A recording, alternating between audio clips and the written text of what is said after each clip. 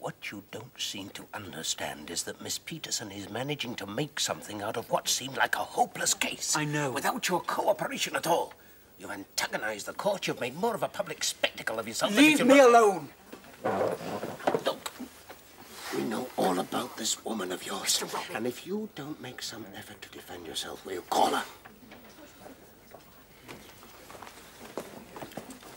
I was building up some kind of trust with your son. You have now totally destroyed what little confidence he had in me. Nonsense. Of course you have. He thinks I told you. Who did?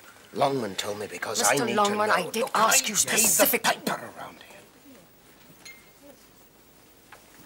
This woman's important. What's her name, Lee? Yes. If we don't have something more to go on, Tyndall will have all the ammunition he needs. How do you mean? His promotion has come up before me 3 times. A written recommendation and report, and I've turned it down every time. He cuts corners. He's too damn ruthless. He's landed us in serious trouble lots of times, bullying that verges on intimidation, that sort of thing. Now, he knows I've blocked him and he's out to topple me through my son. If Simon goes down, I'll have to resign.